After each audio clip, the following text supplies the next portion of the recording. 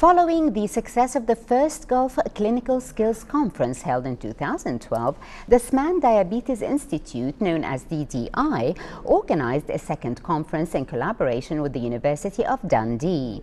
The conference aims to meet the needs of professional researchers and practitioners involved in the development of high-quality education in all aspects of clinical skills.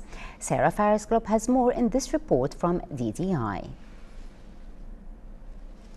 Dasman Diabetes Institute, or DDI, inaugurated the second International Gulf Clinical Skills and Simulation Conference, which serves as the ideal platform for exchanging academic knowledge on the latest clinical updates.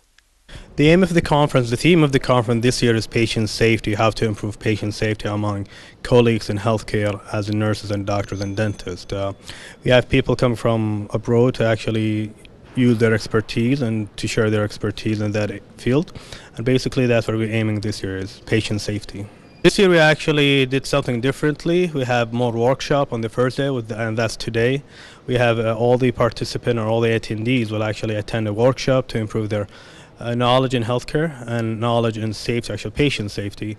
In day two, actually, mainly is going to be more of a lectures kind of type of knowledge gaining. We have about 3-4 lectures. We also have a poster presentation the second day. So I was asked to come over here to talk about work that we've been doing, research we've been doing in Scotland with medical professionals, particularly surgeons, anaesthetists and nurses, looking at what are called non-technical skills. So these are their thinking skills and teamwork skills that they use while they are in the operating theatre. And so we've been doing behavioural research looking at what are the best behaviours to keep patients safe and what are behaviours that are more risky that we should have less of.